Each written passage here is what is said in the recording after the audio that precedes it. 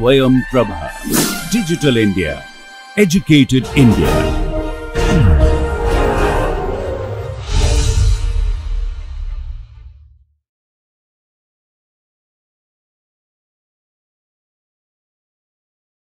Welcome back.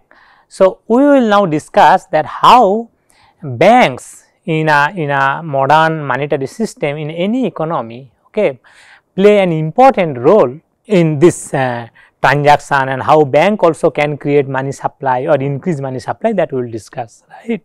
So, before that, say bank. What is bank?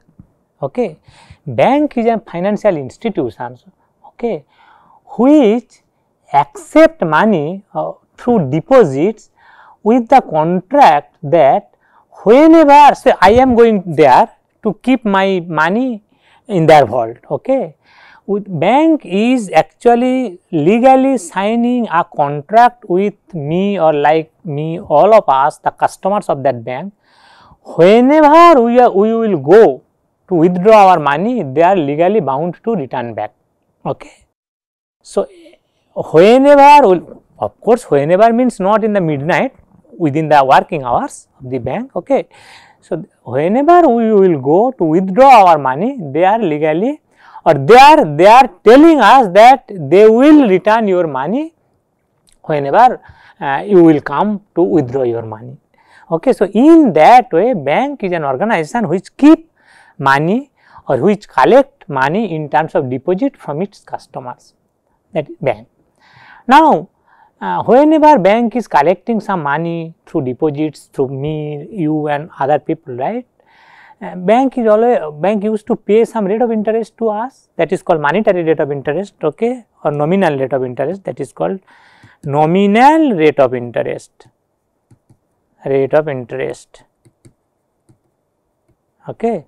There is another concept called real rate of interest, I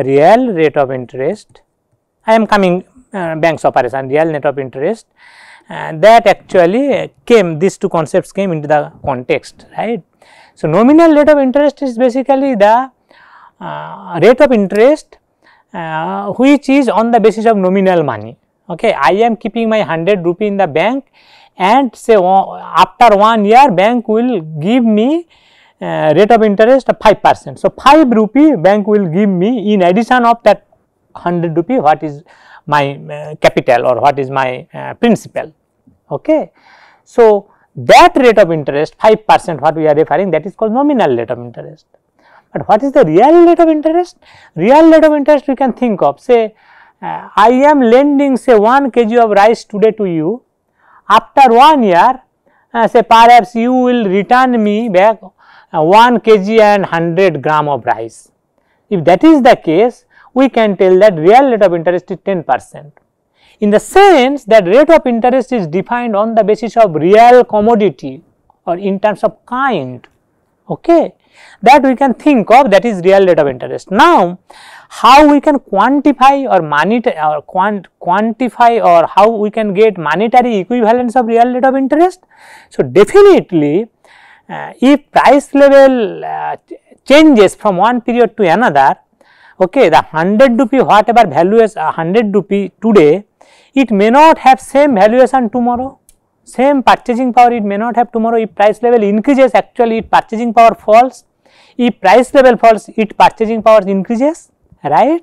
So, real rate of interest, if it is denoted by R is basically approximately equals to nominal rate of interest, say I, minus pi is the rate of inflation, okay. So, this is real rate of interest, this is nominal rate of interest,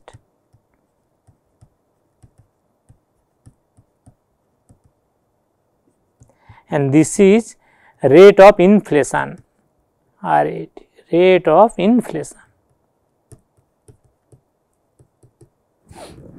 okay. So, there is a relationship, real rate of interest is approximately equals to nominal rate of interest adjusted with the rate of inflation, okay. So, you can understand that monetary value of today's 100 rupee may not be no longer 100 rupee tomorrow, okay, its purchasing power may go down if rate of inflation is positive.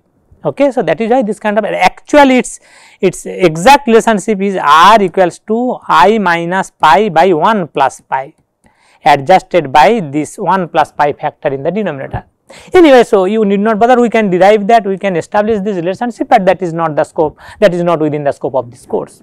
Okay, so you can roughly because inflation and consumer price index and or different types of price index we have discussed in that chapter, these two concepts of rate of interest are there, we missed that. So, that is why since it came in this context, so I am telling. So, you can roughly remember that this is the relationship, real rate of interest is approximately equals to nominal rate of interest minus rate of inflation.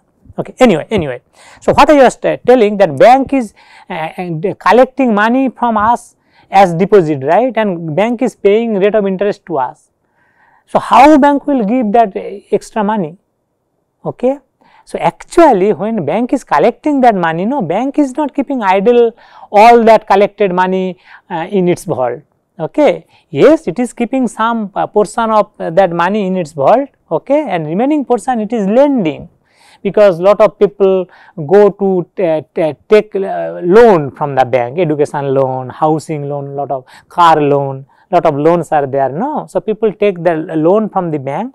So, through this loan or in terms of loan, actually bank is lending money to the customers who is looking for loan, and you will see that the rate at which bank is lending, that is little bit above than the rate at which bank is paying to us as the customer, as the deposit holders, right. So, that margin from there bank is getting some profit. Okay. So, that is the bank's operation, roughly bank's operation. Okay. So, anyway, so and how that bank can create money supply within an economy? Look, bank from its experience, first of all, whatever money it is collecting through deposit from the customers, right, it can't keep entirely in its vault, okay, to meet up whenever you are coming to for withdrawing your money, to meet up your demand, it is not keeping in its vault. So, it is roughly keeping a percentage of that, say maybe 10% of that it is keeping in its vault. Okay. Why 10%? Bank presume that it is sufficient to keep only 10% is enough, 10% or 5%, whatever it is, okay, some percentage of that. Okay. Because bank is confident that it is not the case that all the people will come one single day to withdraw all of their money. That is not usually happen in reality. Not only that, in every day to day business, although few people come to withdraw their money, few customer also come to deposit their money. So, bank from its own experience, they understand that although that some stipulated guidelines from central bank is also there, you have to keep minimum that many percentage, that is called CRR, cash reserve ratio, we are coming to that. Okay. There is a stipulated percentage or stipulated guidelines are there from the central bank. Central bank is basically in any country, there is a central bank, like in India it is called Reserve Bank of India. Okay. It regulate and monitor all the banking business houses, okay, the banks what is operating within that country, both public sector banks, private sector banks, foreign banks, whoever which is operating within that economy. There is a central bank in India like Reserve Bank of India, it is monitoring and controlling all the banks, right. So, Reserve Bank has certain stipulated guidelines that minimum that many percent bank has to keep in terms of cash in its vault, that is called cash reserve ratio, CRR.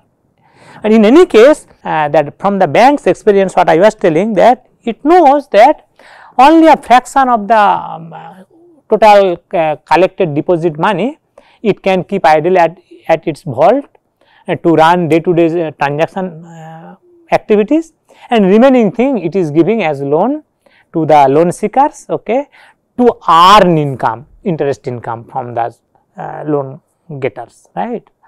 Okay, and that from there it is getting some profit. Okay.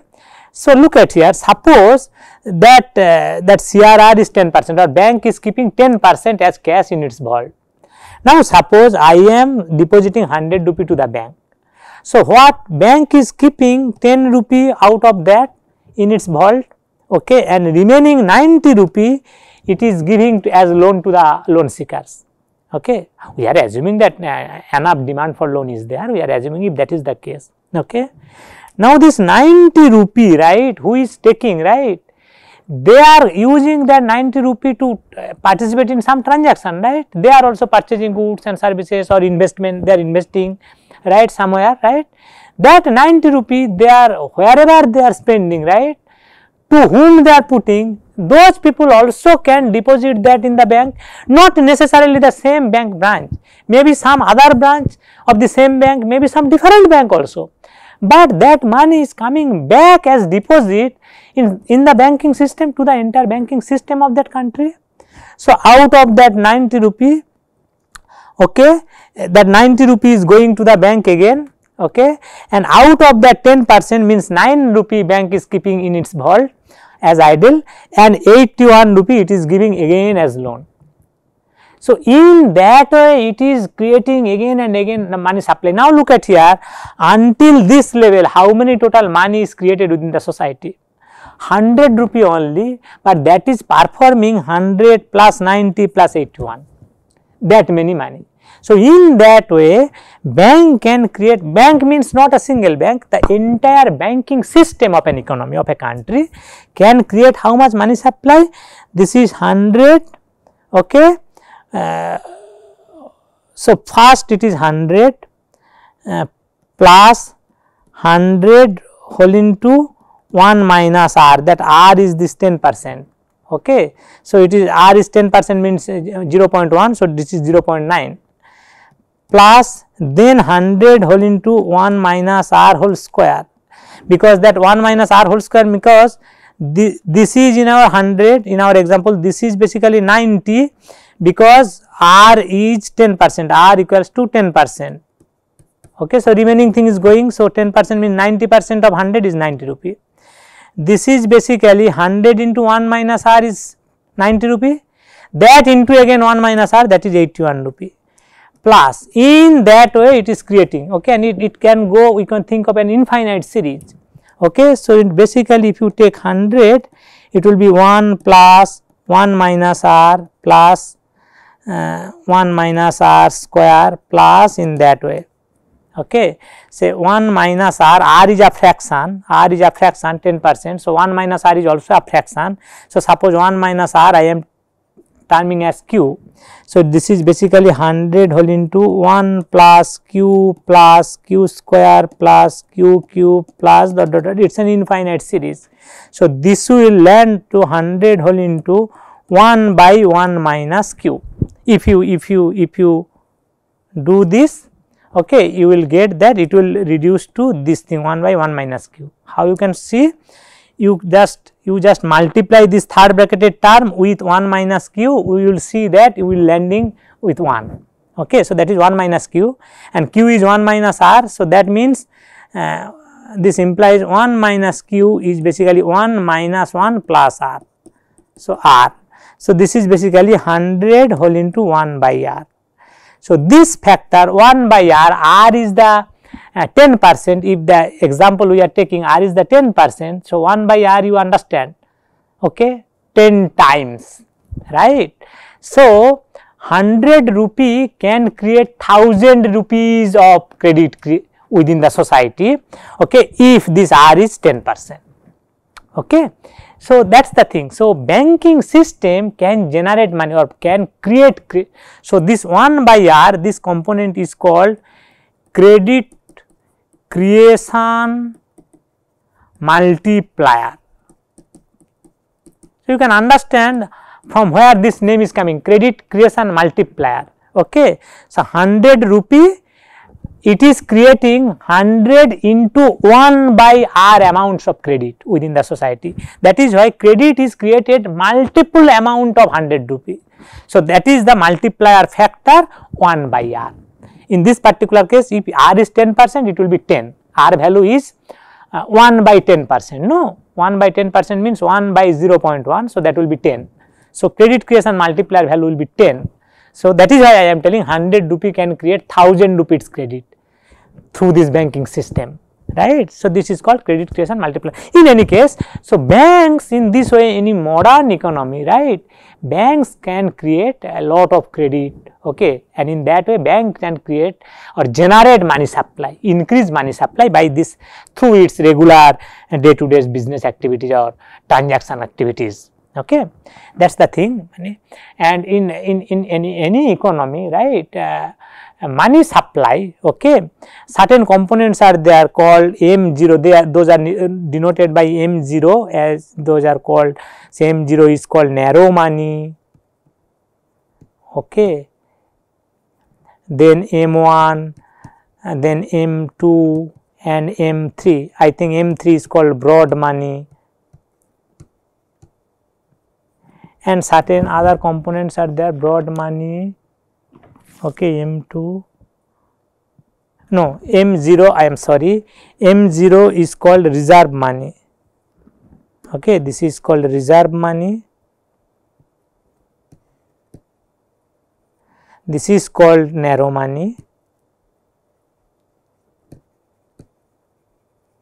and this is called M3 is called broad money. But what are the components of that M0, M1, M2 and M3? It is there in your book, okay. I also usually forget the different components and all, because that check transaction, okay, and then deposit also, different types of deposits are there, no, current account deposit, saving account deposit, then time deposit and so on, right. Time deposit, even time deposit with different kinds of maturity, maybe 1 year, maybe 5 years, maybe 10 years and so on, right. So, lot of things are there, other than this kinds of deposits, right, lot of different commercial papers are there, monetary instruments are there, like CD, this is called certificates of deposits, it is available in the bank, okay. This is some sort of commercial paper which has some monetary value, right.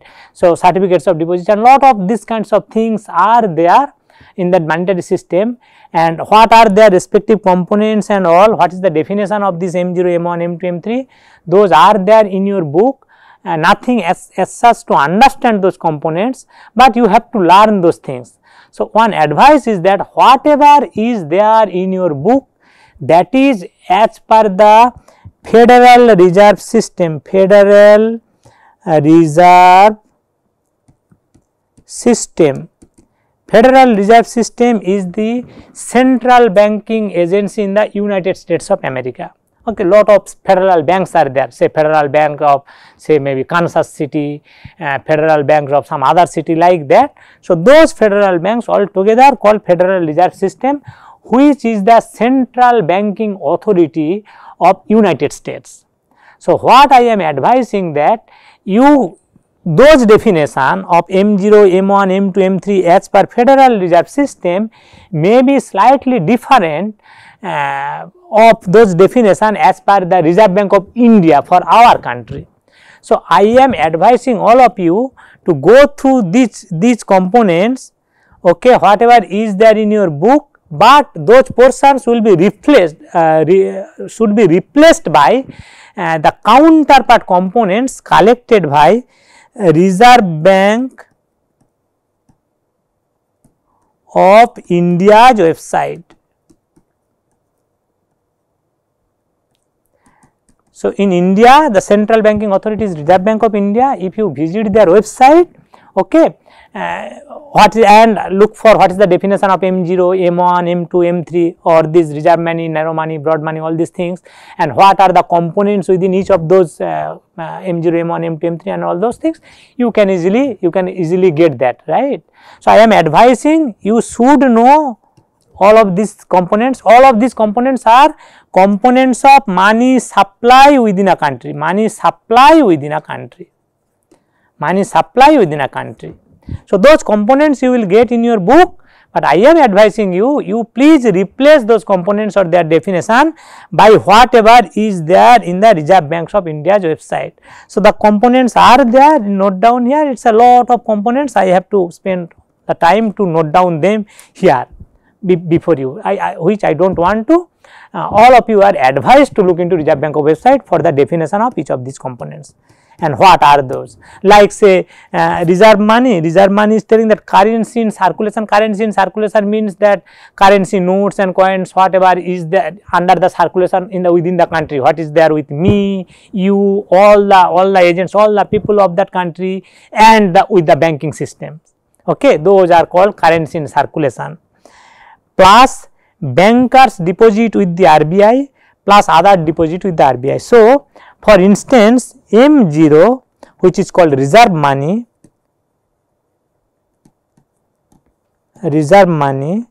that is basically currency. This I am telling as per the Reserve Bank of India's definition. Currency in circulation plus bankers deposit with the RBI means Reserve Bank of India, plus other deposits with the RBI. Okay. So these are the M0. Similarly, M1 equals to some M0 plus something else are there, something like that in that way. So I don't want to discuss all of those things here to spend our time. Rather you look at those and what are each of those components that is there in the Reserve Bank of India. That is the good guidelines for you to study. Let me quickly finish some other concepts in this regard. Okay.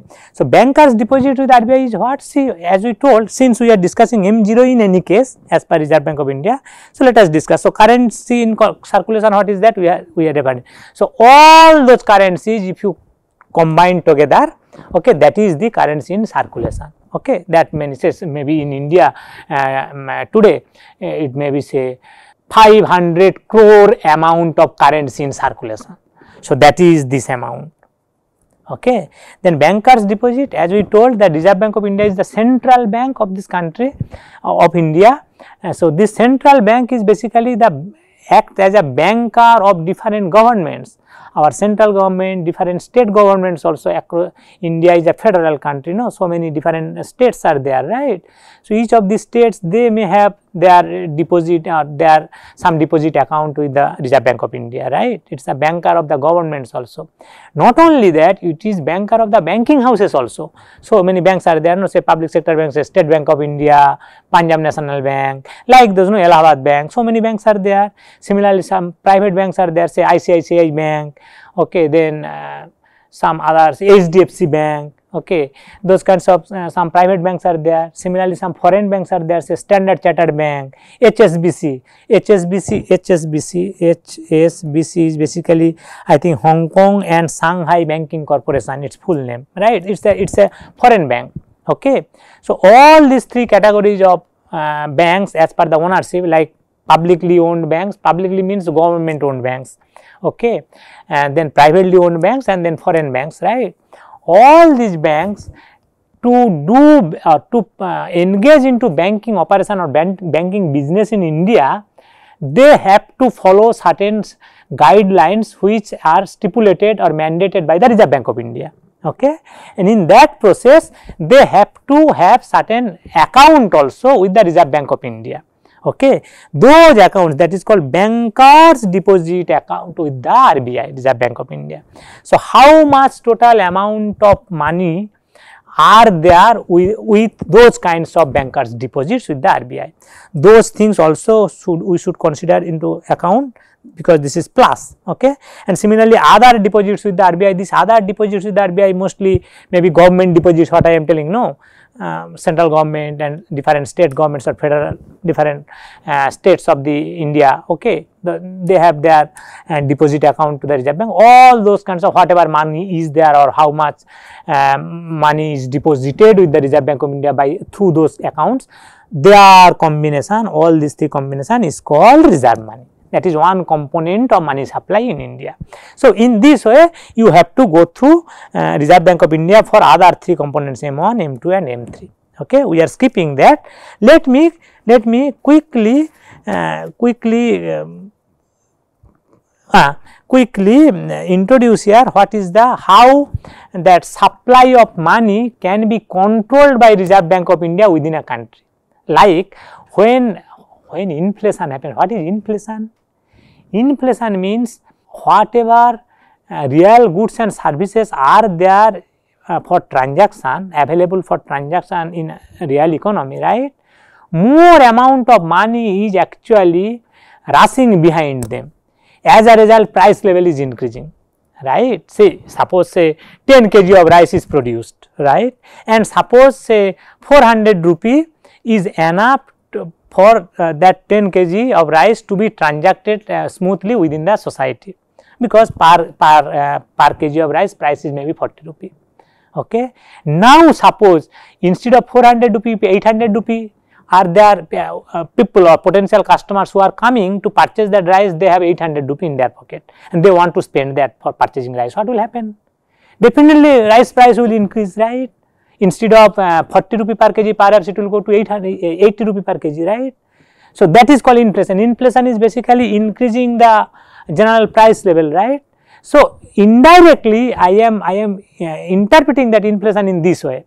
More amount of money is rushing behind relatively less amount of real goods and services, right? So when inflation is there, that means money supply is more, that is why inflation is there. Central bank, in India it is Reserve Bank of India, they can take certain policies through which they can try to control money supply to keep price level in some acceptable level. Price in some acceptable level, right? So what are those instruments? One is called bank rate. What is that bank rate? Bank rate is basically when different banks take loan from the Reserve Bank. Banks that bankers deposit with the Reserve Bank of India. In M0's component we have discussed in the last slide, this slide, bankers deposit with the Reserve Bank of India. So through that deposit account, banks can take loan from the Reserve Bank of India, or bank can deposit money to Reserve Bank of India. Okay. So when banks take loan from the Reserve Bank of India, at what is the rate of interest Reserve Bank of India charge, that is called bank rate. Now suppose why bank will take loan from Reserve Bank of India? Suppose okay, bank to keep 10% of that money in their vault. Now suddenly that today the demand for so many people came for withdraw their money, that amount of money whatever is stored in the Reserve Bank's respective bank's vault, that is not enough. So as an emergency, this bank can take some loan from the Reserve Bank of India, okay, to meet up this demand. Okay. So then they have to pay some rate of interest to the Reserve Bank, right? So that rate of interest is called bank rate. Now if Reserve Bank of India increase that bank rate, suppose earlier that bank rate was 10%, now it is 12%. So what will happen? So taking a loan for these banks to take loan from the RBI, that it will be more costly. The rate of interest they have to pay, earlier they were paying 10%, now it is 12%. Okay. So loan is more costly, becoming more costly to the banks, right? So then bank will try to take as less loan as possible from the Reserve Bank of India, because it is becoming more costly. Any costly thing we try to always purchase less, or okay. So that way, so as a result, they will take less loan, they will give less loan to the general people or loan seekers to the banks. Okay. So in that way, money supply can be curtailed within the society. So this is one instrument called bank rate. Okay. Bank rate in India, it has two components. One is called repo rate, another is called reverse repo rate. What is their respective definition? If any of you are interested, you can look at in the Reserve Bank of India's website, those definitions are there. So broadly, these things are called bank rate at which commercial banks take loan from the central bank. Okay. Okay. So through bank rate, Reserve Bank can, central bank can control money supply within a country.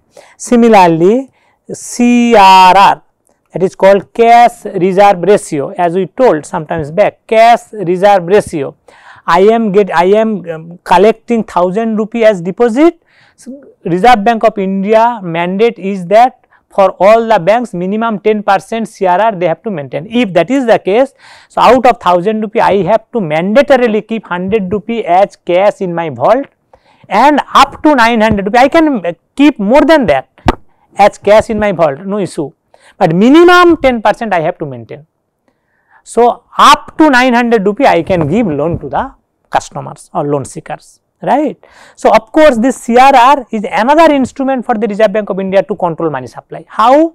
See, when Reserve Bank of India or central bank wants to reduce the money supply, they can increase the CRR.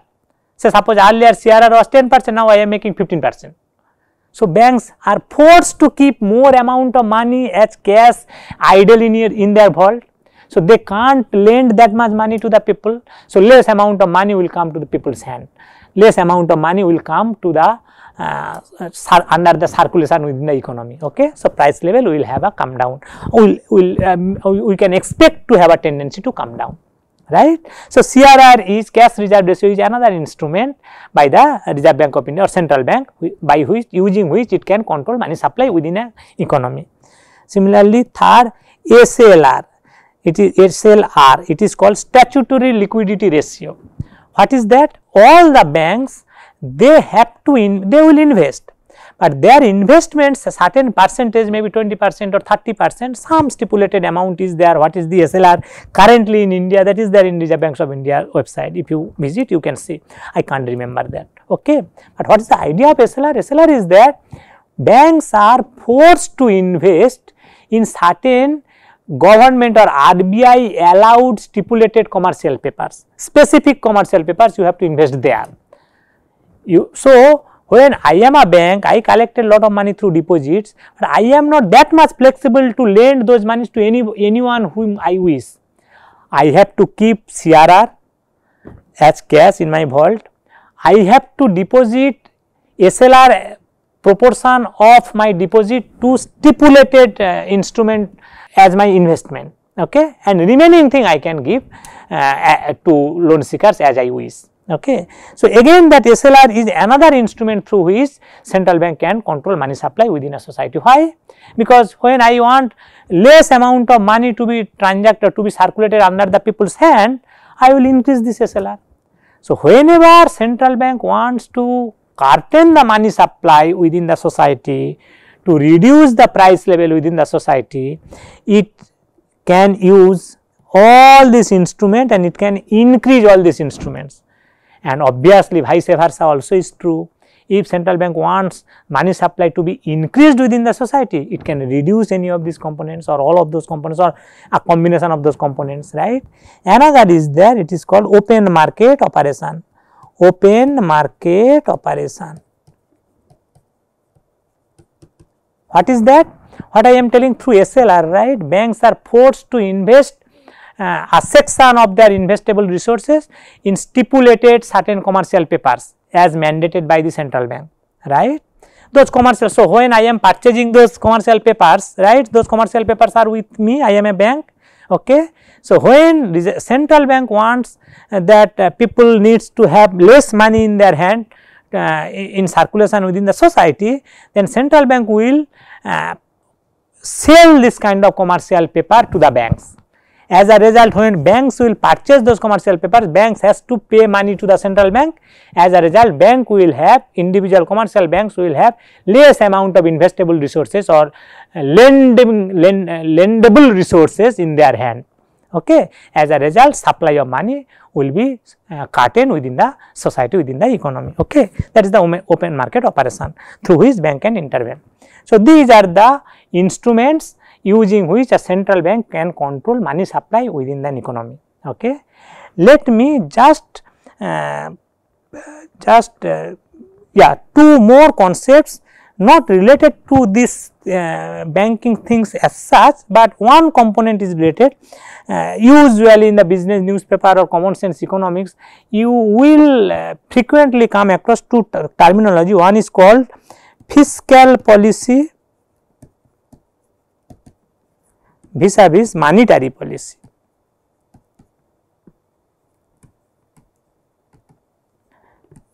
So, when we are telling that central bank can use these so many instruments it has to utilize or to control money supply within an economy, those instruments or this policy when central bank is taking, those are called monetary policy. So, monetary policy is taken by the monetary authority of an economy, mostly the central bank. Okay. But what is the fiscal policy? Fiscal policy is the policy by the government. Like say we told that why our GDP has 5 components or 4 components, C plus I plus G plus X minus M, if you can remember. Okay, this G is the government spending, right, government consumption expenditure, right. So, this government spending, investment also may have a part of government investment, right. This how much government will invest in say maybe in education sector or health sector, like that different sector governments invest or government spend some money, right. So, how much they will invest, that decision usually taken by the government. Okay, government, central government or different state governments also, government decide how much they will spend in which head of their expenditure, right. So, those government decision or government spending are called altogether as a part of fiscal policy. So, fiscal policy is the policy related to government income expenditure kind of activities, and monetary policies are related to are part of the monetary authorities, mostly central banks instruments or policies through which it can try to control money supply within an economy. Okay. So, just as a part of this discussion, we are just introducing these two concepts. You should be having some understanding what is by fiscal policy what we refer, by monetary policy what we refer. So, these are all about what are the part of our syllabus. Okay. And as you understand that macroeconomics, we are actually we covered selectively certain important terminology and important concepts. With this we finished our this course. I hope all of you will enjoy and take care.